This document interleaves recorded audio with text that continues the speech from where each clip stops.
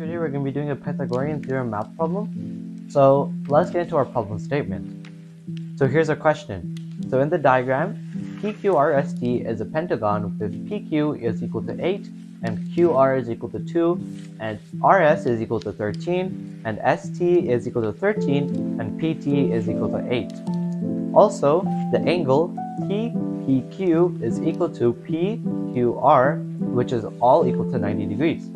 So what is the area of the pentagon PQRST? So once again, I'm just going to draw out whatever the question just said, just to give a better understanding. So what it said here is that PQRST is a pentagon with PQ, so this line here is equal to 8, this line here, so QR is equal to 2, RS is equal to 13, so all the way from here, this is equal to 13, and then also it's saying that this here, so TPQ and PQR, those are both equal to 90 degrees. And now we're just looking out for what the area of this pentagon is equal to. So let's see our possible answers for this question here. So our possible answers here, we have 76, we have 84, we have 92, we have 100, and finally we have 108. So just before we get into the solution for this problem, try solving this problem by yourself, and if you have any struggles and questions, then you can see our solution. So we're going to get into the solution right now. So let's get into our solution. So our question is still up there, our possible answers are here, and this is our diagram. So what we're going to do, instead of finding the area of a pentagon, we're going to divide it into different shapes that we're already familiar with, so it's going to be easier for us to find the area. So what we're going to do is, what we did was that we just joined on this line from R, we just made a straight line here, and we created our own variable x. So here we got a rectangle, so we can easily find out the rectangle for this. And then what we did after that was that we just went from R and then we combined this line here into a T. So then we got a triangle here, and then we also got a big isosceles triangle over here. And basically what we're going to be doing is we're going to look for the area of all these, and then we're just going to add them all together at the end to get our solution. So let's just get in with our solution. So we dropped a perpendicular from R to X on PT. So what we did was that we dropped the perpendicular from R to X on the line of P and T. And what happens then and then we also drop a perpendicular from S on Y on RT. So we drop one over here too. So after this, what we're going to do is we're just going to find out the area of the rectangle first, because it's very simple. We already have our values given there. So we can see that the area of a rectangle is just length times width. So our length is equal to 8, our width is equal to 2, so the area of the rectangle is equal to 16.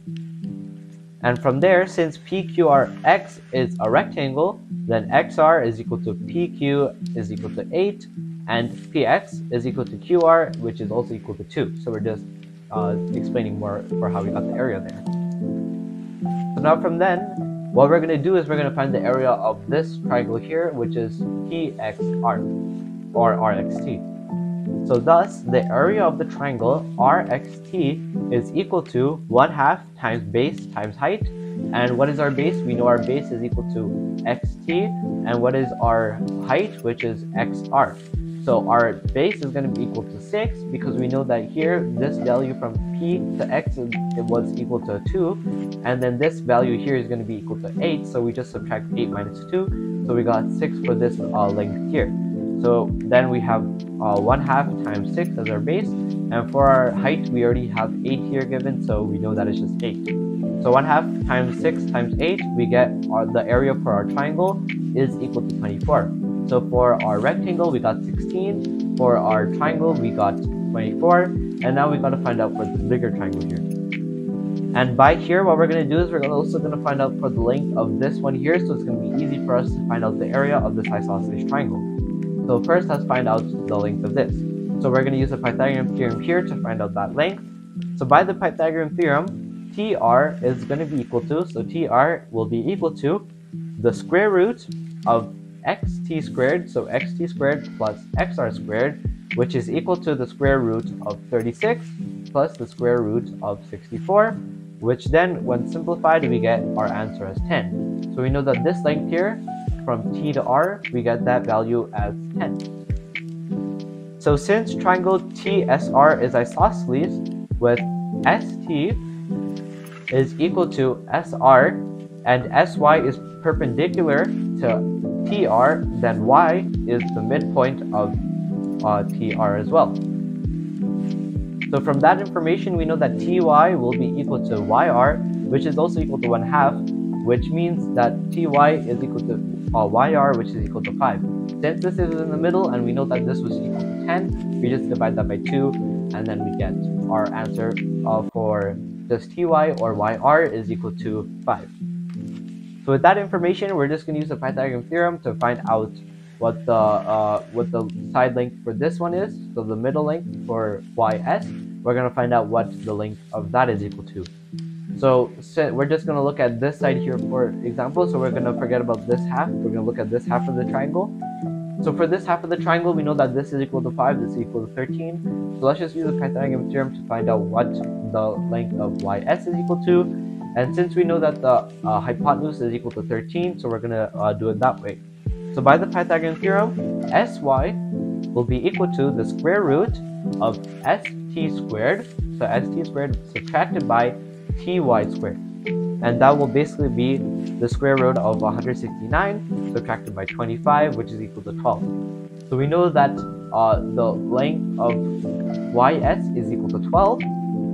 So now from there, therefore, the area of the triangle STR will be equal to 1/2 times TR times SY, which is equal to 1/2 times what is TR? We got that as 10. 10 times 12. So 1/2 times 10 times 12, and we get our answer as 60.